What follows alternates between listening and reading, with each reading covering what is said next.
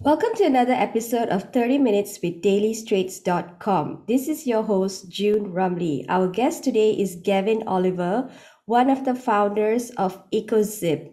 Established in 2012, EcoZip is an adventure and ecotourism company designed to get visitors out of tour buses and into the bush.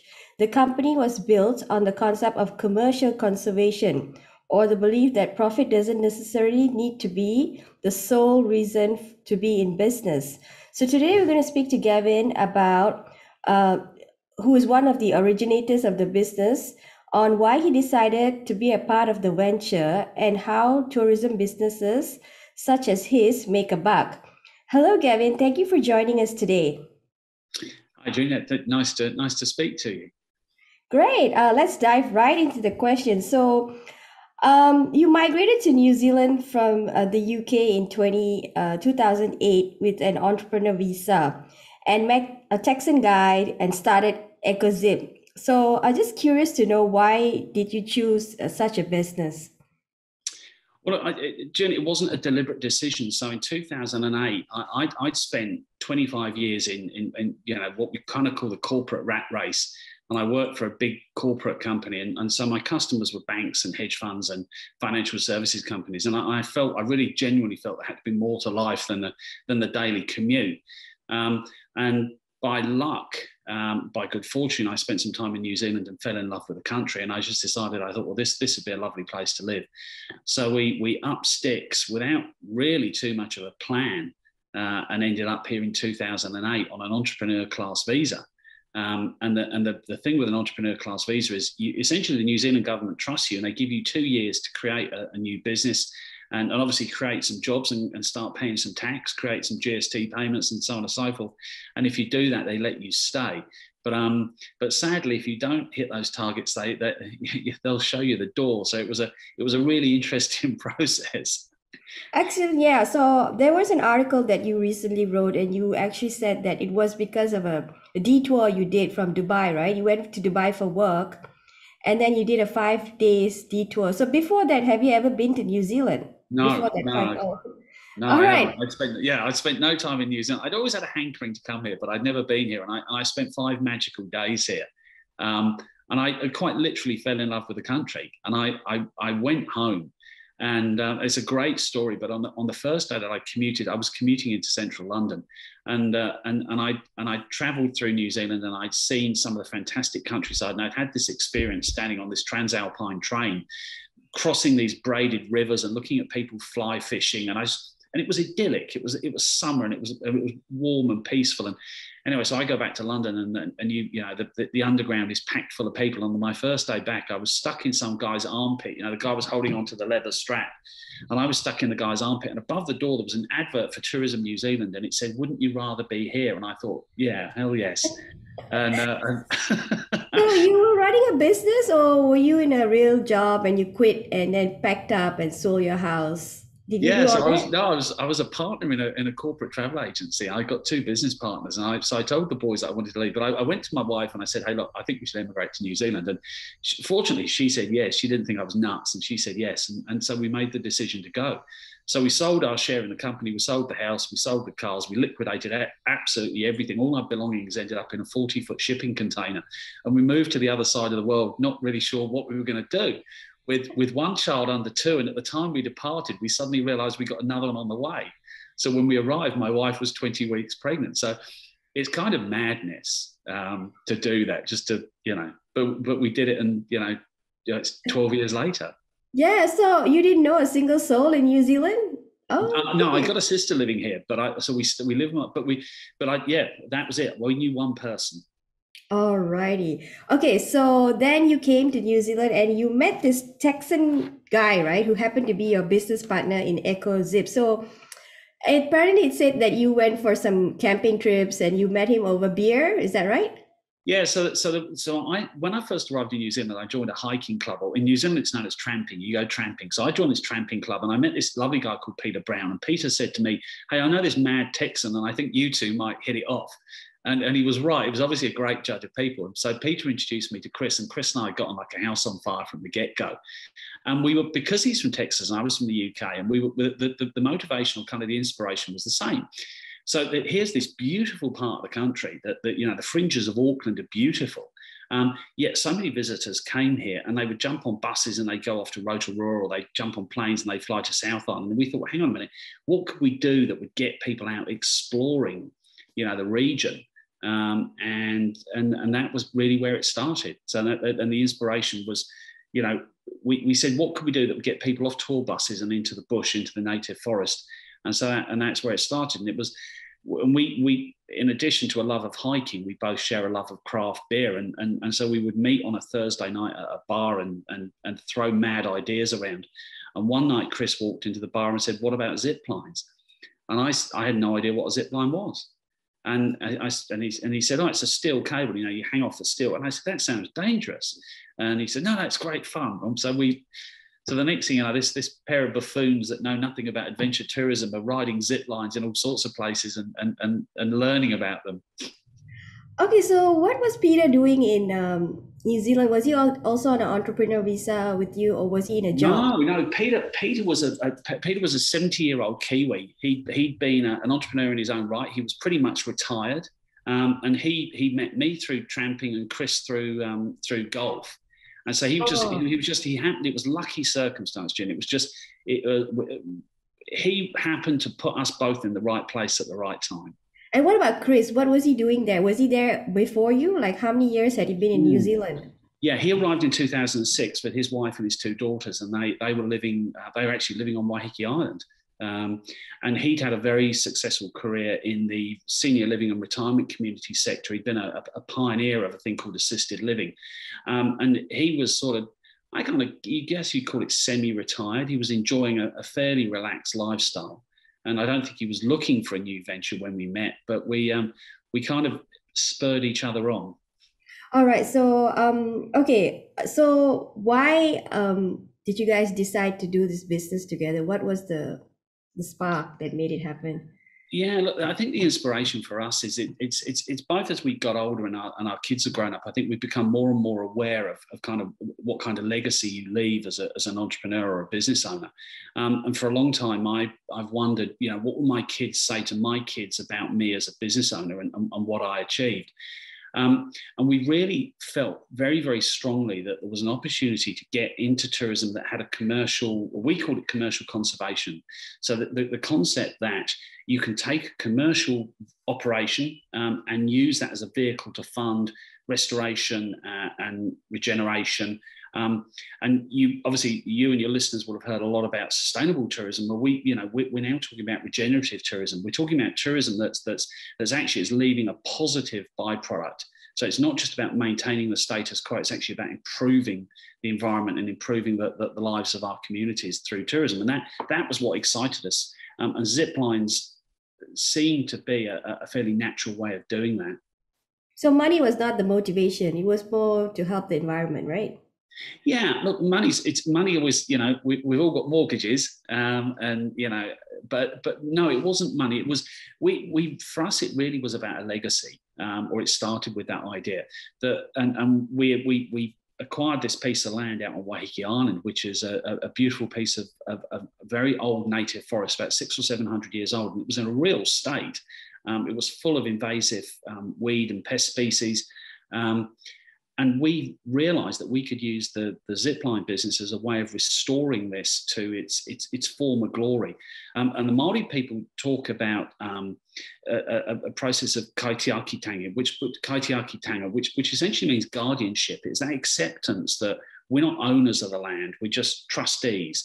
And we have a responsibility to hand that land on in a better state than when we acquired it. And it's a very, you know, for a very ancient concept, it's a very far-thinking idea. And we kind of incorporated that into the business. Alrighty. Can you tell me, how did you overcome trust issues starting a business with a stranger? Because a lot of people would rather do business with their family or a friend that they've known from the childhood. But you know, this guy is a Texan. He's not even the same nationality as you, and you went into a business with him. So did you Is there an ironclad contract that you crafted out before going to business with him? And what are the things that you do? If did you ever think that if it goes south, what would some of the methods? I mean, the kind of things that you might take to mitigate the situation. I think part of it, so there's two phases to that process, Jim. There's the first phase is the leap of trust, which is, to say, I'm going to get into business with someone that I don't really know, and particularly to get into an industry that I don't know, because I've got no background in adventure, I've got no background in tourism, and nor had Chris. So to take a chance on each other requires a leap of faith. Um, there are some there's some legal recourse that you've got, because obviously when you form a limited company here, you have articles and you're the shareholders agreements, and there are things that bind your behaviour towards one another and bind your behaviour within the company. But that first point at which you make the decision, I'm going to start investing my time and my personal money in researching a venture. There's no legal way of tying that down. I think you just have to. It's a decision you have to make. And I spent a lot of time with Chris, and I spoke to people that knew it, and I couldn't find anyone that had got anything bad to say about him. And I did quite a bit of research. And the feedback that kept coming through every time I spoke to anyone about Chris, they said, this is a guy that does what he says he will do. And it became pretty clear that this was a very principled guy. And 12 years later, I've never had a moment to doubt that relationship. But it's a leap of faith at first. So did you do any special contract? Like, did you guys trash things out? Like, okay, if we fall out, what happens? Did you do some serious No, talk? we didn't. We had a legally binding contract. So, well, we had a contract insofar as we had, for the company, that the articles of association and so on and so forth that bind how you manage the company. But no, there was never a point at which we said, if we fall out, we're not going to do this. Probably the closest we've ever come to that was a discussion we had a few years in when we were talking about the future and actually developing another site. And we kind of reached an agreement, which was, we'll do this for as long as we enjoy it. And when we stop enjoying it, we'll stop doing it. Oh. And it's kind of and that was a handshake agreement. So there's no piece of paper. That's really lucky. You're lucky. So it took your business 4 years to reach commercial success instead of the 2, right? So I was just wondering, with this entrepreneur visa in New Zealand, are you allowed to take desk-bound jobs to pay the bills? Because when you're doing a business, there's a lot of outgoing, and then it takes a few months or sometimes years to break even, and a few more years to make profit. So what was your plan? How did you come what did you do? Yeah, look, but by the time we set up EcoZip, I'd already proven to the government that I was worthy of permanent residency. So by the time we set up EcoZip, I was kind of safe. But you still had that process. We thought we'd get the business into profit in 2 years, and it took us nearer 4.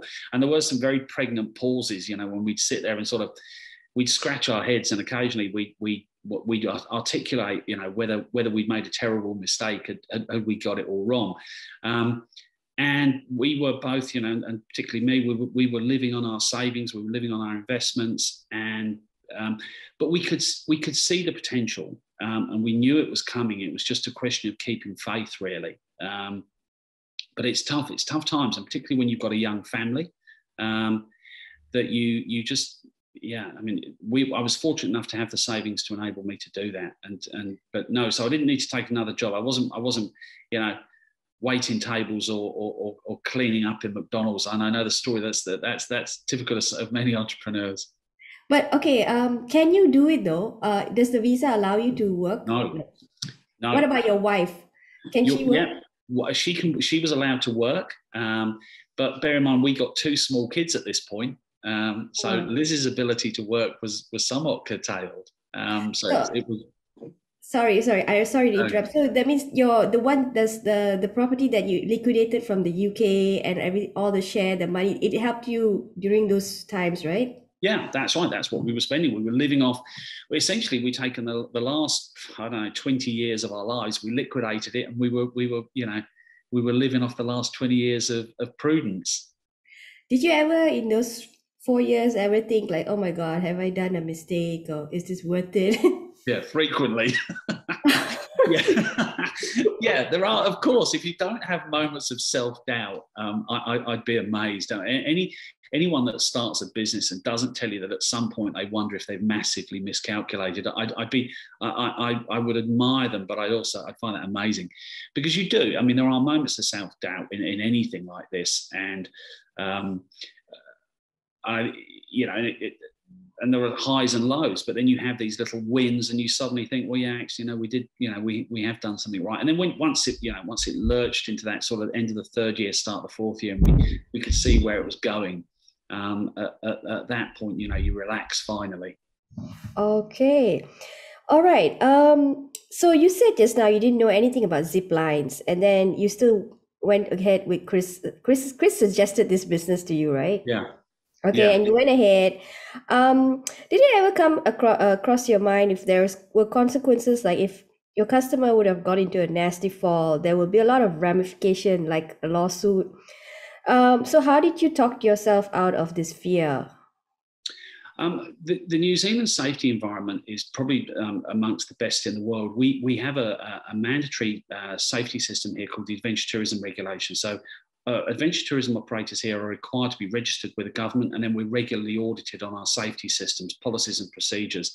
And so it's one of the great things about the way that the New Zealand government did this. They actually engaged with industry to do it. So the standards were written in collaboration with the sector. So we had those things. So we're regularly audited. So you have to have faith in your safety systems, and you have to have faith in your people. And that's really the key thing for us, is that we have a very robust health and safety system, and it's regularly tested. And then there's an external test, but you have to know that you're operating at 110%. You can never relax where safety is concerned, because in a moment's inattention is when something really awful can happen. Okay, so did you did you and Chris do a business plan?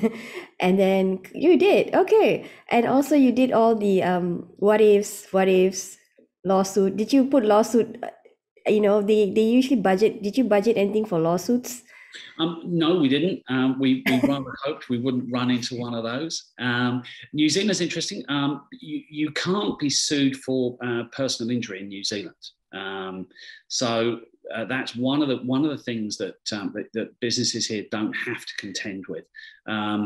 So, but there's still, that doesn't lessen your obligation to comply with the appropriate health and safety regulations. As a business owner, if you get it wrong, you personally can be in an awful lot of trouble. So we didn't allow for lawsuits, but the business plan, I guess we worked it out at some point. We think we put about 3,000 hours of research into the business, and into developing multiple budgets, and multiple scenarios. And those things, as your listeners will know, they're a really movable feast. They're dynamic, and they change on an almost weekly basis as new opportunities arise or new issues come to light. So there was a business plan. We were probably a bit optimistic on some of the timelines, on how fast we'd hit some of the timelines in there. But yeah, there was a very detailed plan behind the business. Okay, so were there any changes every year, or did you just did it once and then forget about it?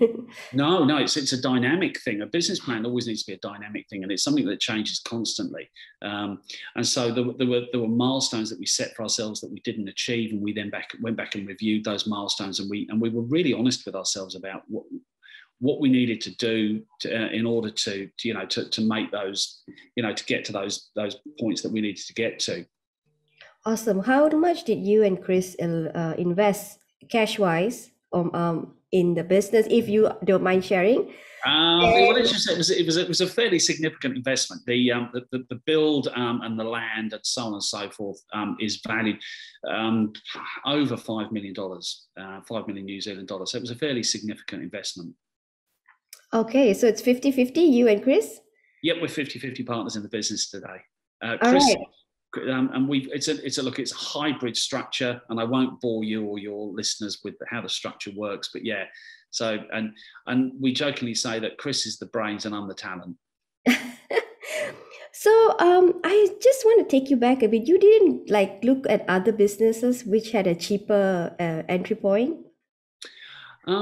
We did look at, yeah, we did look at acquisitions. We had a fairly broad look at the market, but at that point, so back in 2010, when we first started thinking about this, there was only one commercial zip line in New Zealand. And the research that we'd done, and I mentioned that we'd done about 3,000 hours, the research that we'd done suggested that there was a very ripe market here. There was a great opportunity, and it really fitted perfectly with our aspirations around commercial conservation. This was a sector that we could move into that wasn't already heavily populated, and that was prime for bringing a conservation element to it. So I don't think we ever wavered in our belief that it was the right thing to do. I was curious to find out why you didn't think of doing bungee jumping. There's already a very successful New Zealand operation doing bungee jumping, and there's quite a few operations in New Zealand. So really, what I think as a business owner, for me, I want to grow the market. I don't want to cannibalize the market. I wouldn't go and open, a zipline business next door to one of my colleagues. The other guys that own zipline businesses in New Zealand are my mates. We talk to each other on an almost weekly basis.